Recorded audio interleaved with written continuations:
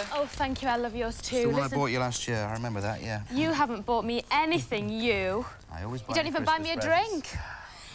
You never come out for a drink with me, that's why. How can I buy you one if you're never there? Anyway, what's going on then? I've got to tell you about these girls. They're loads of fun, and they tell me that they really like guys to be hunky and muscly. Well, here they come, the three ladies. Give them a very big welcome, everybody.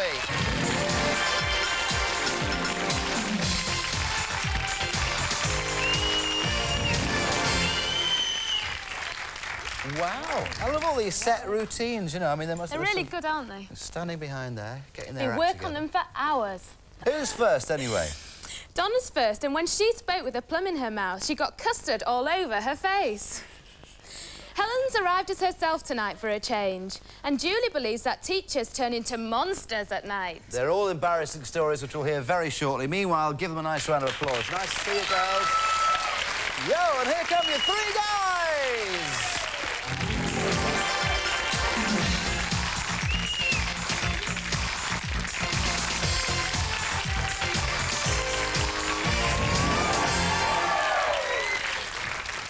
Well, they got dressed up to the nines to be on the show tonight, and Steve's first, eh? Yes, and I think Steve's a real fruity sort of guy.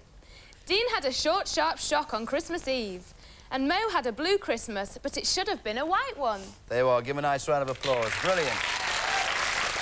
Now, let's find out more about these little embarrassing stories. We've got Donna, first of all, who spoke with a plum in her mouth when she got custard all over her face. It's a lovely smile you've got there. Tell us what happened that day. Well, I was in a club and we went to a game and it was called Get Your Gums Around My Plums. So I got up and I had this new velvet dress on and I had these big earrings in, and I couldn't get to the custard where the plums were and the bananas because of my earrings, so I lost. Oh, what a shame. Well, you're looking very elegant tonight. Nice to see you. Helen there. Helen arrived as herself tonight for a change. You often sort of be other people, do you, or something? Well, for my job, I'm a promotions representative, so I have to dress up from day to day in different things, like a fairy or a clown or Santa Claus, whatever. Yeah, the guys have the same problem, actually, every now and then. So I thought it covers me for a change. Dead right. Nice to see you as well. And Julie on the end. Julie believes that teachers turn into monsters at night. I could have said the same about one or two of my teachers at school, but what are you saying? I was on a school trip and all the girls were messing around and the teacher was monitoring, so he was outside.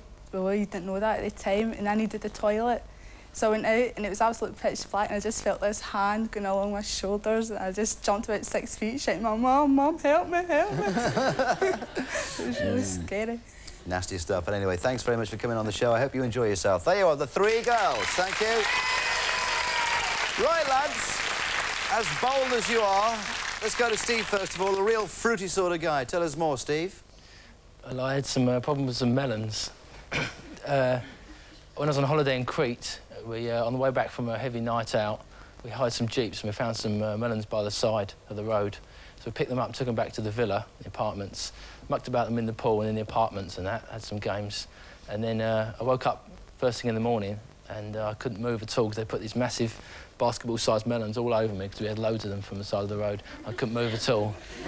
You and your mates together, I don't know, but you got to have some right tricks. You take a note of this, girls, because this is what he gets up to. We got Dean there in the middle who had a short, sharp shock on Christmas Eve. Dean, what happened on Christmas Eve, mate? Good night out with some friends. Came home, a little bit peckish after a few drinks. Decided to make some toast with a 12-inch carving knife and a frozen loaf. Slipped on the kitchen floor with the knife in my hand, landed on it and just stuck it clean into my leg. Ooh. You've never eaten toast since? Can't stand it. I can't bet you can't. And Mo had a blue Christmas, but it should have been a white one. This is where you apparently were in some place and you were going for a raffle or something, wasn't it? Yeah, it was in a fairly large pub, actually. About 500 people there. It always happens in pubs, doesn't it? You know, it's always, yeah. And the MC called out number 300 and I think it was 371. So all my friends jumped up with me and they carried me to the stage, you know, because I had 371. So I was collecting my TV and what have you, and the MC said, let's have a look at your ticket. It was a blue one. It should have been a white one, so I was booed off stage, oh, you know, no. booed and well, you've had the last stage. laugh because you're on television tonight, OK, you can't get any better than that. Thank you, fellas. Give a nice hand. Good. Yeah, I wonder if anybody's got anything to hide. We'll find out with this one. Anything to hide? You know, skeletons in the cupboard type stuff. Well, if your latest date insisted on hooking you up to a lie detector and wanted to ask you absolutely anything, would you refuse, would you go along with it, or would you react in some other way? So if your latest date wanted to put you on a lie detector, what would you do? Would you refuse, would you go along with it, or would you go some other way? One of those answers now. Let's see whether you're truthful or not. Let's come to you first of all, Helen. You would go along with it, so really you're saying you've got nothing to hide, or are you a good liar? Well, honesty is the best policy, so I'd rather tell the truth. You never telling little porkies? Well, it'll work, yes, but not the man. Tell the truth. I see. Donna, you've got nothing to worry about then. You'd go along with a lie detector? No, because I'm quite a good liar. You are? When Not only white lies. Right, when was the last lie you told? Quite a while ago. About 2 seconds ago. Yes. Steve, you've gone for exactly the same answer. In fact, all the lads have. They have nothing to hide. You go along with the lie detection? Most definitely, yeah. I'll give them the answer they wanted and speak properly afterwards, probably. Have you ever had it done to you? I mean, a lie detector, you know. Not as yet, no. No? No. I wonder how subtle this lot are as well, Bruno. Do you tell many lies? No, none at all. Would you refuse a lie detector? No. You wouldn't? Do you want to hook me up to one later? I might just do that, Ooh, actually. what I'm going to ask fun. you some questions and see if I get any revealing, truthful answers. Your friend has just played a leading role in a play which you thought was absolutely terrible. So what do you say to them later? Do you say, darling, you are wonderful? You know how they do in the theatre. Darling, wonderful. Or don't give up on the day job.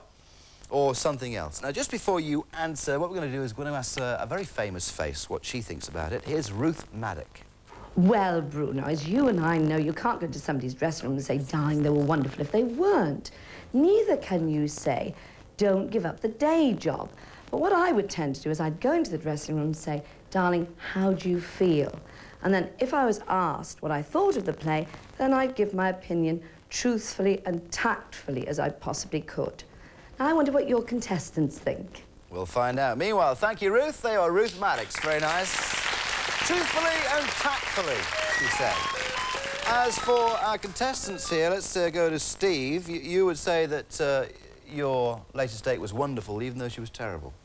Yeah, I'd let them carry on and make them fool themselves and then laugh at them afterwards. Well, you've just contradicted what you were saying on the previous question because you said that you'd take on a lie detector because you were somebody that spoke the truth and had nothing to worry about. Well, it's a different question, really. No, it's not. It's not a different question at all. Mo, can I ask you, you would do what? You would say don't give up the day job. Yeah, well, you know, got to look after them, really, so I'd just speak the truth, really. Do you? Yeah. I think it's wise to do that, really, isn't Yeah, it? Or at least, really. if you wanted to speak the truth, or at least try and help them in some way. I reckon that's because of his disastrous date on stage when he went up with that raffle ticket and everybody booed him off. He wouldn't want anybody else to. Yeah, well, they certainly told him the truth that night. Dean? You can always rely on a northerner for an honest opinion.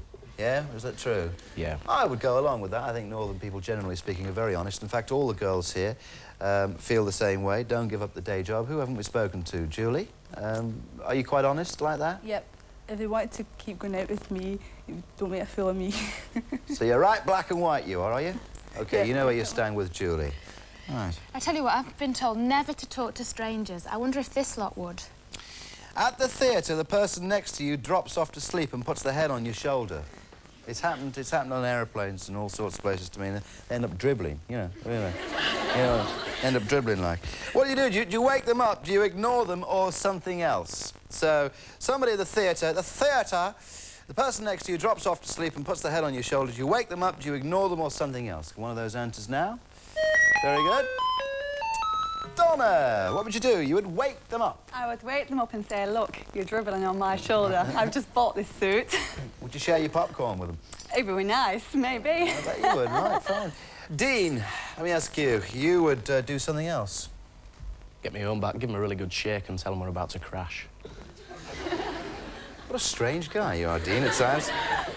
And Steve, what would you do on this one? You'd wake them up. I think it's only fair to wake them up so they're not so embarrassed about it. I'd wake them up first. If I did it after that, I'd chuck a drink over them probably, because I'll do like my sleep. You've got a right one in Steve here, I tell you.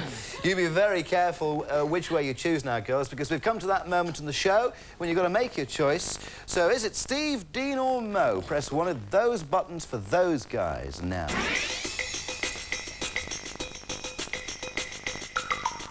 Guys, it's time to flex your muscles for these girls and use them to press those buttons and choose your woman right now.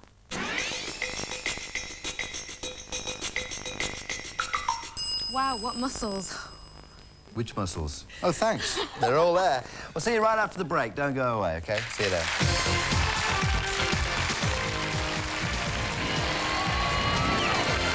Good evening and welcome back to the show. Here we are on Love at First Sight, looking for true love and romance. Of course, that's why you're all here, looking as wonderful as you are. We're going to start off with Julie. Which of these three guys did you like in a big way? All right, now you've gone for Steve. Give us a good reason why you chose Steve as opposed to the other two. I went for his earrings so I could borrow them. Well, having said that, Dean's also wearing earrings. In fact, Mo is the only one that's not wearing earrings tonight. So the earrings are quite big, actually, you know, in a way, aren't they? Do you like fellas and earrings? Yep, definitely. It's really sexy. Just one earring or? Two. Got to have two. One's not good enough? No. Right. Well, let's see if Steve went for Julie, and let's see if you're going to be swapping earrings later on, I wonder. He gives a broad smile. That was great. That was, absolutely. Why did you fancy Donna, Steve?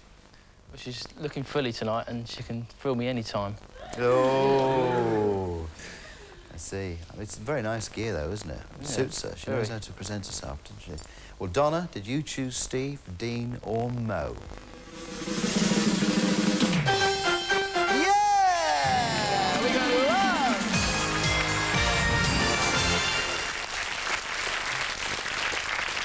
Well, I tell you what, Donna, if you swap earrings with Steve, I can see him wearing those. Right. Why did you like Steve, then? Well, he said he didn't lie, and I said I was a good liar, so I thought maybe we could get together and he could test me out. Well, you're not lying now. I mean, you do like him. You're not going to change your mind, are you? No. No, not at all. Well, you're going out this evening and you're all dressed up and raring to go. We'll let you know where you're going very shortly. Meanwhile, moving on to Dean. And one of these three girls was yours, but which one? Ah, Dean went for Helen. Why? Well, she says she likes being a fairy. I'm a bit of a clown. I think that's a good match. You think so? You're a bit of a clown. You like clowning around? Just a bit, yeah. Yeah, OK. Well, watch him with his 12-inch knife and his frozen loaf of bread. Could be lethal. Helen, did you choose Dean? There again, it could be Mo, or it could be Steve, even though he's already taken. Mo, your main man. Why did you like Mo? Well, he said he had the wrong ticket, and I think that could be the right one, so... Great. Do you like the way he looks? Very smart. Is he macho? Yes. Is he honky? Yep. Is he adorable? Yep. Is he marriable? Well, think about that one. Mo, did you choose Helen? Could this be love at first sight? Yeah!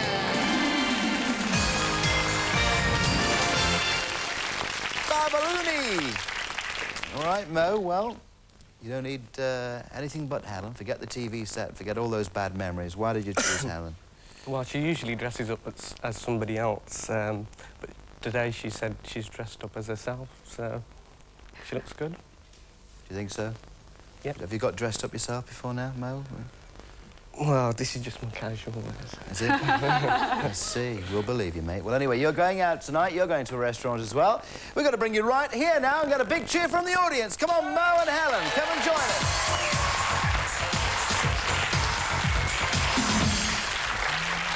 Oh, first embrace. Marvellous. Well, OK, a little hug now whilst Helen tells you where you're going out tonight. We're sending you both to the Jade Garden Jazz, a very distinctive Chinese restaurant. Slowly drink in the friendly, lively surroundings as you choose from a wide selection of fine, fresh foods and authentic Chinese cuisine.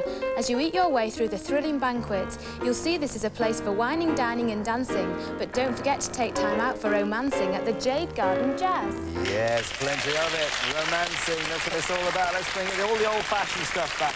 The car is waiting for you now. We'll see you next time. Give a nice round of applause, ladies and gentlemen. Mo and Helen. And now, Steve and Donna. Here we go.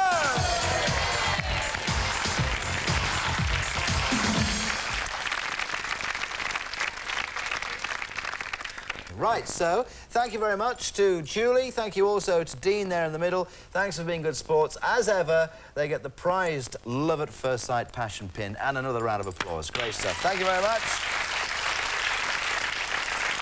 You're going to have to keep those earrings very still whilst Helen tells you where you're going. You're going to Mr. Ali's Tandoori to sample some of the delicious delicacies on the extensive menu. You'll be sure to get a warm welcome at this friendly family-run restaurant. The food here is mouth-watering. There's tandoori and curries to excite you, with salads and kebabs to delight you. We know you'll have lots to talk about over your scrumptious meal at Mr. Ali's. Very nice indeed, OK. And incidentally, when you finish with the earrings, could you give them to me, because I can use them as hubcaps on my car? Billy tonight, and she can fill me any time. Oh. Well, he said he didn't lie, and I said I was a good liar, so I thought maybe we could get together and he could test me out.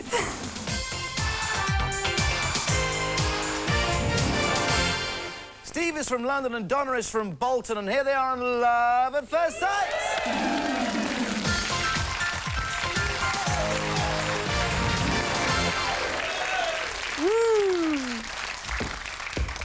How are you then? All right? Yes, thank you. Very good. So, is this love? It may be, Bruno, it may be. It may be. It may be. It will be. Is there a pun there? I think it was a corny little pun there, that's right. So, you've enjoyed your Maybank holiday so far? Yes. Very Walking nice, around the streets, looking a plonker like me, I suppose. But hopefully luck's on your side, because it's prizes next, and here comes the Love Board. We'll see you right after this break. See you then.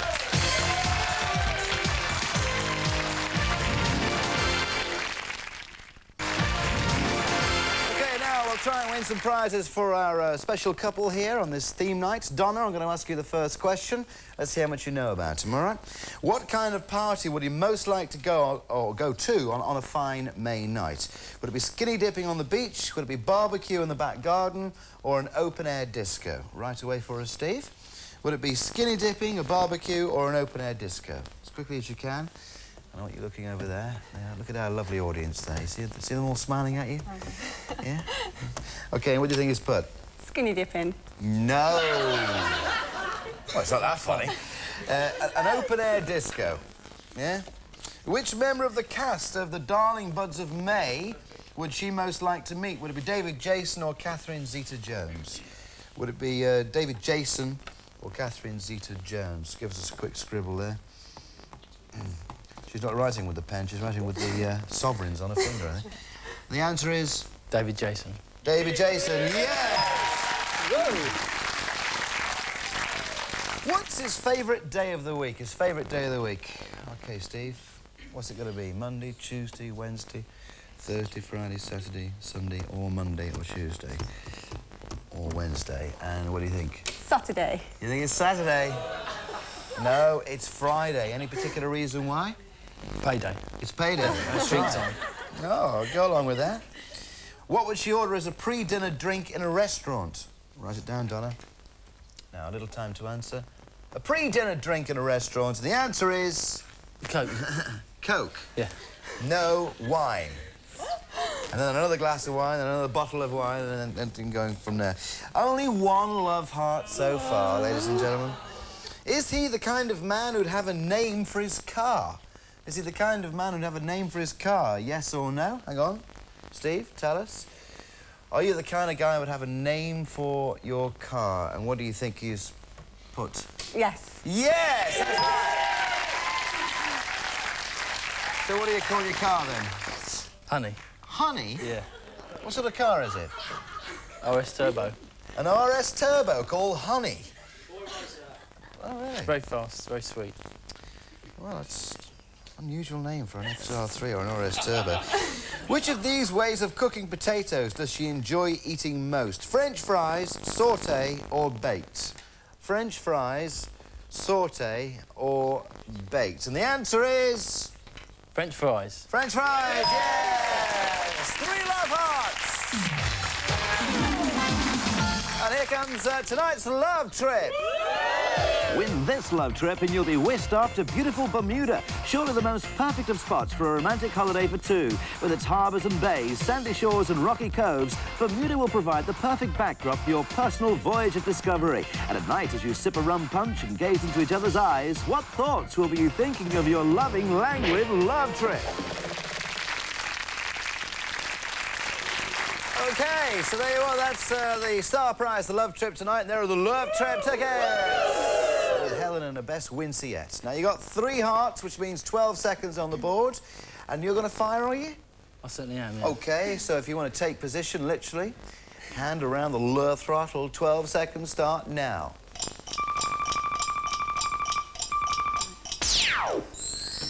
It's a £250 Longines gold-plated classic strap watch with date and centre second. Longines means long life, and with scratch-proof sapphire glass and a water resistant to 100 feet, it's bound to last a lifetime. Very good, yeah.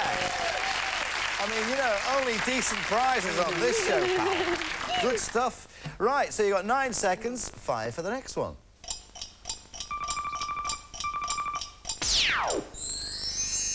It's the ladies' grooming kit from Remington. With a smooth and silky automatic polish remover and manicure set, it's a perfect prize for any girl's grooming. OK. Oh, heck of a concentration on your face now. We've got to go for the last one. Keep away from the broken heart, the love trips on there, and all the other prizes as well. Just good luck to you. When you're ready, go for it.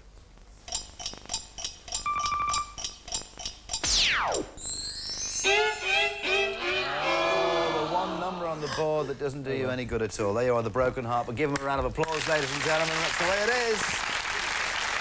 The watch. The watch is superb. You're going to have to argue as to who's going to have that one.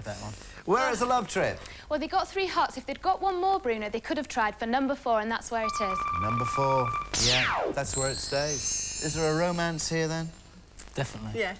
Is that right? I think so, yeah. That's great. And when are you next seeing each other, then? He's gone to ring me. Yeah. Is he? Yeah. Give her a bell. Right, great stuff. Well, the very best of luck anyway in your new relationship. There you are, ladies and gentlemen. Thanks very much. Meeting on Love at First Sight, that's exactly why we're here. I can go and get changed now, but enjoy the rest of your Maybank holiday. We'll see you next time on Love at First Sight. Good night.